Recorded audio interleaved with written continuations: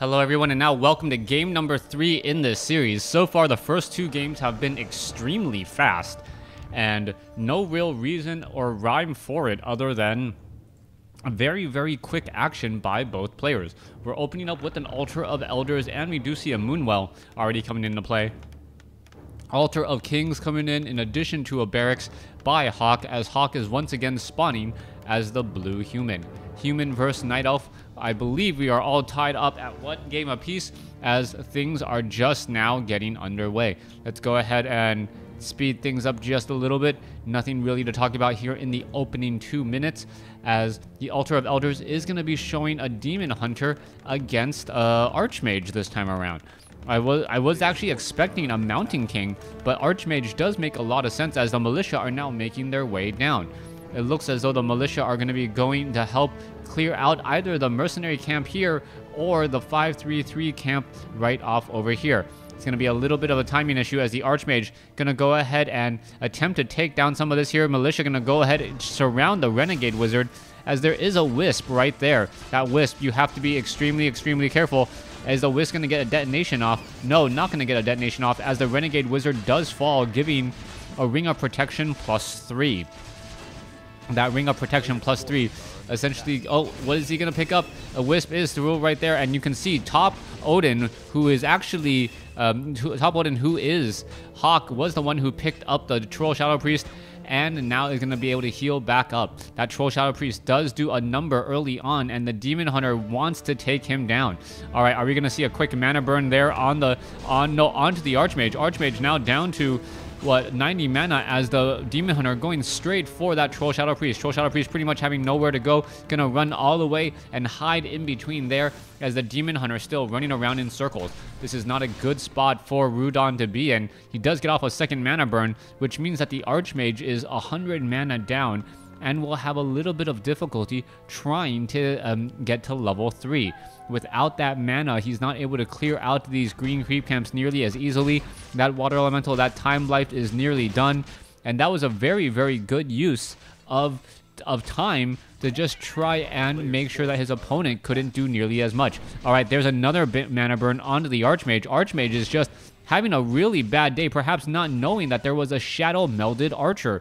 That Shadow Melded Archer causing a bit more problem. Another mana burn goes down, so we are in fact 200 mana down from that Archmage. That Archmage having a bit of a problem now, as the Troll Berserker has joined.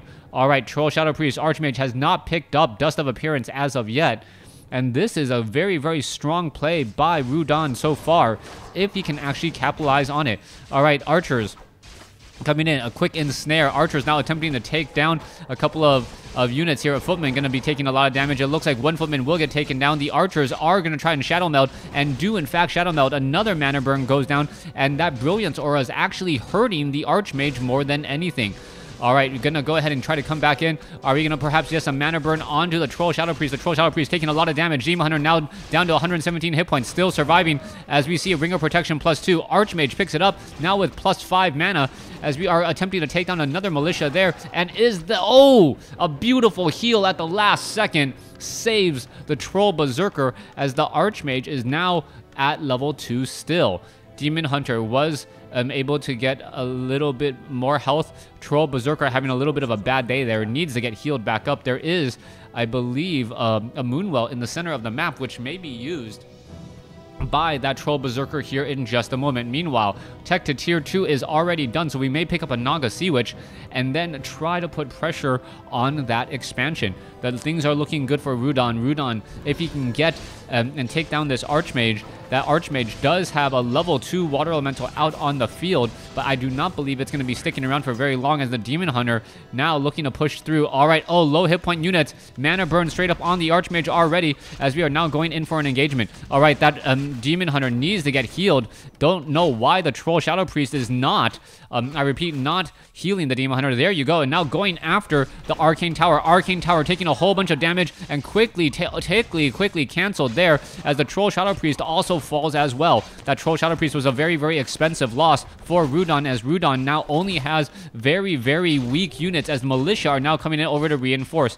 Time Life, the Militia still have half-life there, as all of them are now looking to turn around again. Demon Hunter looking to engage. There is a bit more damage. Oh, quick Shadow Meld again, and the use of Shadow Meld by Rudan has been just top notch. So far, the Naga Sea Witch with constant slow has been able to pick off fleeing units rather easily, as we now see the Ivory Towers, or the Scout Towers, now being added. All right, more trying to be added here. Footmen are once again...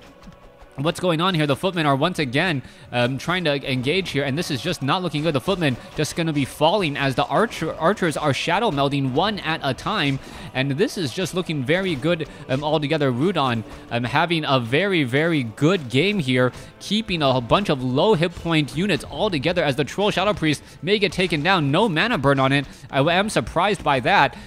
Just a mana burn on the Troll Shadow Priest would have given level 3 to the Demon Hunter, as another mana burn goes down on the Archmage.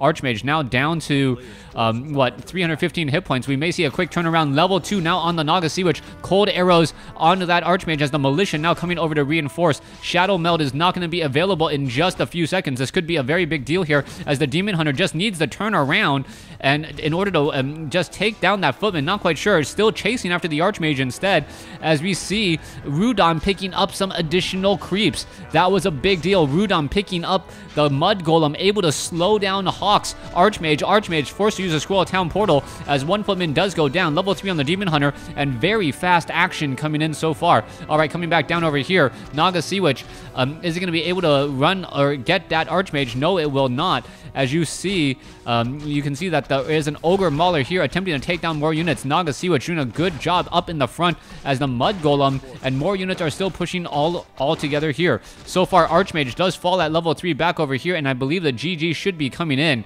The Demon Hunter finally getting the Archmage after a long battle, as there goes the Ogre Mauler, and that is the GG. Rudan taking game number 3 very impressively. Thanks for watching. Thanks for listening. Hope you guys enjoyed game 3. Please stay tuned for game number 4.